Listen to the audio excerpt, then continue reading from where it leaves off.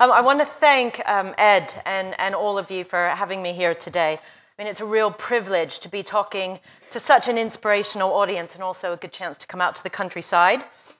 And I also look forward to enlightening you on where the name of my talk, Closed Loop or Where Nothing Comes From. So I'm going to be talking to you today about how our thinking at Worn Again around the problem of textile waste has evolved over the past 7 years. And hopefully this will provide useful parallels and insights around how innovation and collaboration are key to driving values-based businesses in a rapidly changing world. So I'm going to start with some pretty pictures here to help tell the story of Worn Again up until today. But the images stop there because our current work has no pictures. Our vision has led us into a space that doesn't quite exist yet. So we started, here we go, back in 2005 with a vision to eliminate textile waste and to rejuvenate regional manufacturing in the UK. No small feat. We have over 1 million tons of textile waste going to landfill in the UK every year. So the idea of upcycling this textile waste, keeping it from landfill, seemed like a pretty good idea. Now, I'm hoping to liven up the after-lunch session, so I brought a prize with me. I've got 2 pairs of Pants to Poverty underwear for anyone who can help with a definition of upcycling. Does anyone want to give it a stab? We've got recycling and upcycling. I'm sure many of you know the answer to this. Who wants the pants the most? Here we go. That's it. That's exactly it. What's your name? Britta, you were just up. Can we hand this over to Britta? Yay! Yay! Excellent. I'm sorry, the only size they had left was large, so we're going to be stuck with that. Nothing personal. So it's the idea, the process of taking something considered waste and turning it into a product of higher value, like these trainers here, which were our first range of footwear back in 2005. And these here are made from all sorts of weird and wonderful materials. We've got ex-military parachutes, and we've got old men's suits from Oxfam, and even some prison blankets. Then our next range was made out of, those are end-of-roll T-shirt fabric, some more military parachutes. We've got car scrap leather from the automobile industry, and even some sandals which have been made out of car seat belts. Now, we started our manufacturing, it was based in China, because at the time, over 80% of all the world's footwear was manufactured in China, so we had very little choice. And as this didn't look to be changing anytime soon, we decided to move from footwear into bags and accessories. That type of manufacturing is a lot more prevalent in nearer to home like Europe. So we moved from China to this factory here in Portugal.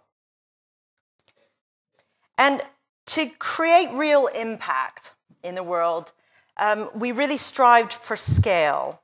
And rather than just searching out random sources of waste from different places, we decided to target large companies as a source for high-volume textile waste. And so our first phone call went out to Virgin Atlantic. And we asked them if they had any old textiles laying around that they wanted to get rid of. And they kindly sent us this warehouse full of very brightly colored airline seat covers. They were in the process of refitting a bunch of old planes. And so we turned those into the Worn Again Virgin range back in 2008. We then got a phone call from Eurostar, who had heard what we were up to and said, hey, we've got a bunch of old staff uniforms that we want to get rid of.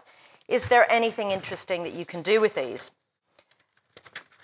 At the same time, we heard that Virgin balloon flights had a few decommissioned hot air balloons. and we combined the two to create the Bon Voyage collection. And of course, this gave us an excellent excuse to do a photo shoot in a hot air balloon. This is me and my business partner, Jamie. And we've got a model there in her hot air balloon jacket. And again, a very sunny day, we lucked out. And perhaps a more familiar face. We've got Branson modeling his bespoke Worn Again jacket, modeling in front of his china cabinet, not so glamorous, in the dining room. But it was around this time where we started to reflect on our business model, as we often did as an innovation company. And we decided to explore something a little bit more interesting. We were witnessing all these large companies getting rid of, throwing away all this textile waste. We also saw them buying in loads of products for procurement, for internal use, out of textiles as well. And we thought, well, why don't we try and replace some of those products with ones made from their own textile waste?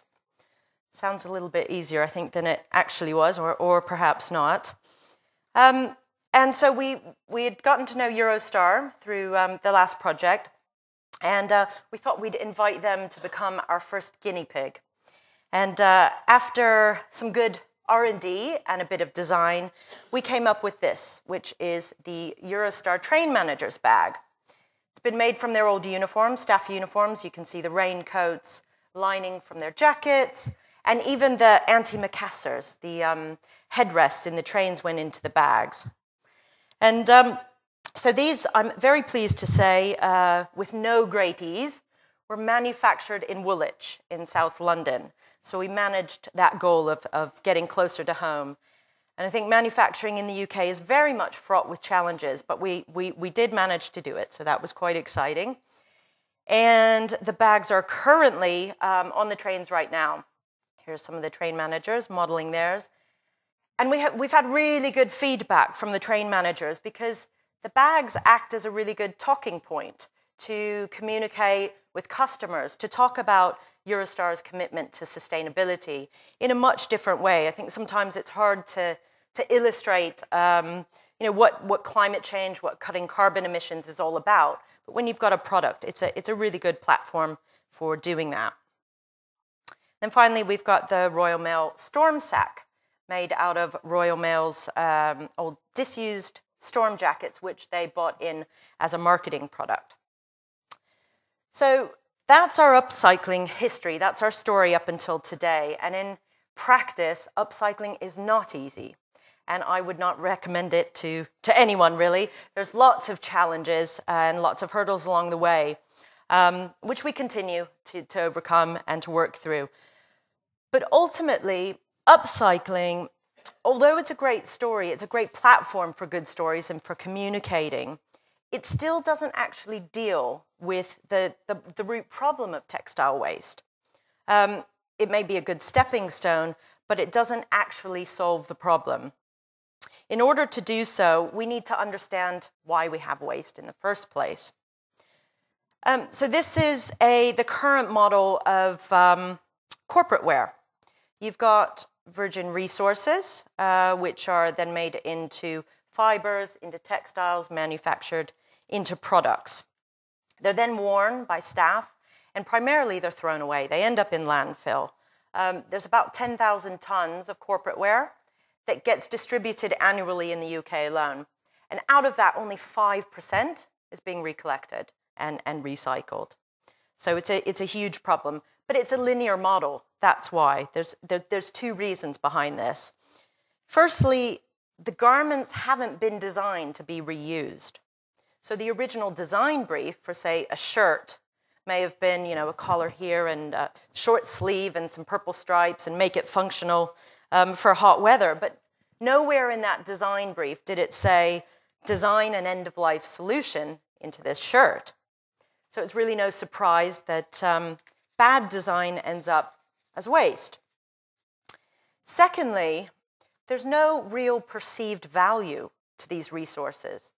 They're made from dirt cheap polyester, a dime a dozen, and there's just no real economic imperative to value the resources. Well, until now. I think, as most of you know, this picture is really starting to change.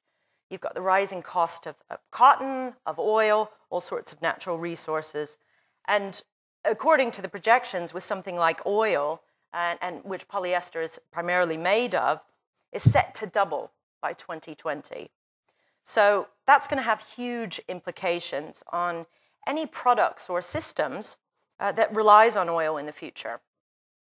So the need for companies to understand the real value of resources now is starting to become a lot more obvious. So this led us down a road of questioning, if textile waste has value, how do we capture that value? And how do we design waste out of the picture altogether? And I think the answer, which not just for textiles but all resources, is by creating fully closed-loop systems in the future. Closed-loop, circular economics, cradle to cradle, they all have a similar name, similar phrase, and they're coming from the same idea, which is we need to look to nature and to look at natural systems for answers. So for instance, nature doesn't do waste, which is quite interesting. So how can we learn from this and apply it to our own businesses and to industry? Industrial ecology, we're hearing a lot more of that today. I don't know if any of you heard of the Ellen MacArthur Foundation. They've just put out a new report with McKinsey around closed-loop circular economics and how that could transform the way we do business in the UK and in the world. So I highly recommend it if you haven't heard about it yet. So what would a closed-loop system look like for clothing? This here is the loop we've developed for corporate wear, which could easily be applied in the future to consumer wear as well. And one of the most important aspects of this model is the collection system.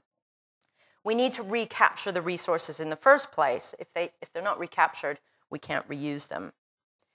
Now, the first phase of the loop deals with the textile waste that we have today that's currently in the system. It's got one recollection point and various routes for that waste to go down. We've got upcycling as one option, reuse or downcycling, where the materials get turned into scraps for the automobile industry or furniture stuffing. But the problem with that route is that it's not truly closed loop. There's only one opportunity for reuse, and then it goes to landfill again. When we look in the second loop here, that's when it starts to get really interesting, because we're introducing a new kind of resource, a resource which has been designed to be reused again and again and again.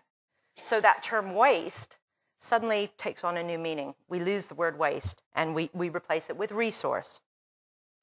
One example of closed-loop textiles is a fabric called EcoCircle, which this little bag is made out of. And it's just a conventional type polyester fabric. You can do all sorts of things with it. But it's put through a process. After the product gets used, it gets recollected, sent back to the manufacturer, and it goes through a system of repolymerization, where the polyester garment gets broken back down into its original chemical components. So that can be turned into a polyester sludge, which then becomes yarn and turned into fabric and garments all over again. So as long as you've got that recollection system in place, you can use those resources over and over and over again with no degradation. It's a fully closed-loop system. Now, EcoCircle it's a great technology. We went out there in November and visited the factories, lots of shiny machinery, and got to wear the yellow hats. But the problem with it is that it's not currently commercially viable outside of Japan. So that's creating a big barrier. In the short term, we're working with them to look at bringing some of the economies of scale needed to take that product to market. There's a real need for it.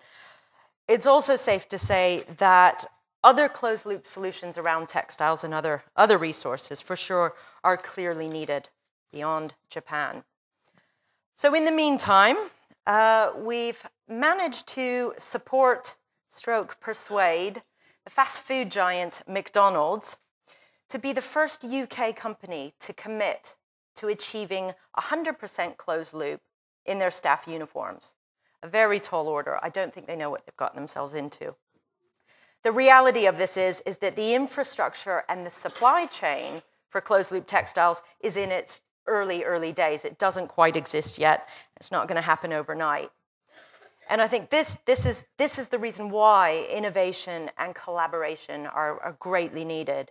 We need big brands like McDonald's and values-led companies and organizations like those under the cooperative umbrella to take a real leap of faith, to choose to use their buying power, their influence, and their scale to bring these type of solutions to market and to help create that tipping point that's really needed. So look out for what I never thought I would hear myself saying, but the coolest ever corporate wear design at the Olympics this summer, worn by McDonald's staff, designed by Wayne Hemingway, and a sprinkling of closed-loop textiles. So it's a first step, but a very important step for McDonald's and for all of us on the road to a closed-loop future. Now to finish, we've got the sky is the limit slide. I really believe that the whole concept of closed-loop and industrial ecology, circular economics, whatever you want to call it, it's the next wave of sustainability. Sustainability has always been about reducing this and cutting that and taking things away. Less this, less fun. And I think that's not very appealing to any of us. It's certainly not a good way to inspire people and to get them engaged. People really want abundance. However, the whole notion of closed-loop resources throws the way we engage with stuff completely on its head.